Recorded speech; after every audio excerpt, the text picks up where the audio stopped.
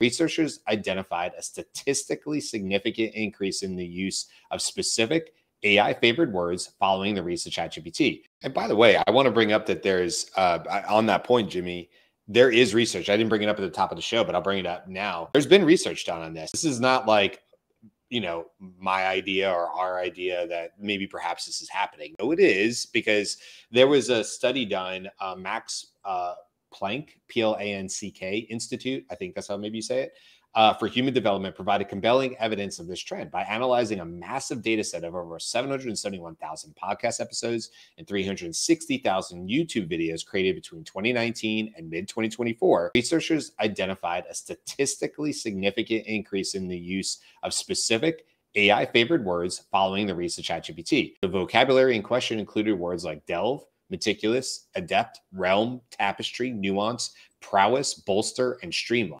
These words, previously uncommon in everyday English, have seen a dramatic rise in frequency. For instance, in a study of academic YouTube channels, the use of the word delve jumped by as much as 51% after ChatGPT became publicly available. So this is happening. It's not like maybe it is. It's happening in the background. No, there's studies and they've been done. And, it's not just these words, it's other ones.